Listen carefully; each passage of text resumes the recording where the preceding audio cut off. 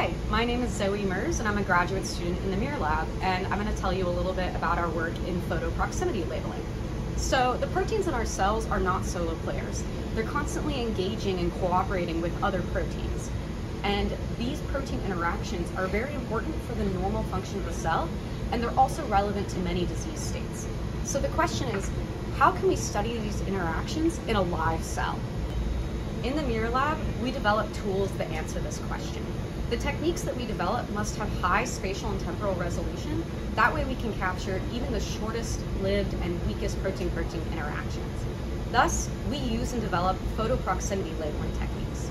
In these techniques, you bind a photocatalyst to a protein of interest. Upon short light irradiation, the photocatalyst excites chemical probes to their reactive species. These species can then go and tag other molecules within the neighborhood of your protein of interest. In an exciting new avenue in the lab, we developed a genetically encoded photoproximity labeling system. In the system, we fuse the photoactivatable protein LOVE* to a protein of interest, and then we can express this construct in a live cell and study the interactome in a more native environment. All right, so here I'm standing in front of one of our synthesis hoods where I'm purifying a photocatalyst that I synthesized.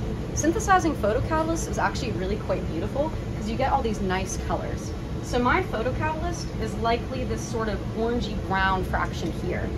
But what's really pretty is that all the byproducts from the column are these nice purple colors, and some of them are even pink. And so the purification looks really beautiful. And so now that I have purified a photocatalyst, we can go and test it in the dark room.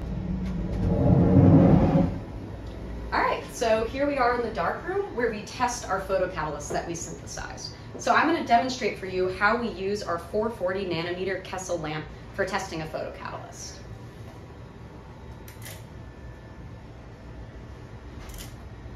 And so you really only need a short light irradiation to capture the interactome in a live cell. Thank you so much for coming today and watching this video. It's been great to talk to you, and I hope to see you in the Muir Lab sometime soon.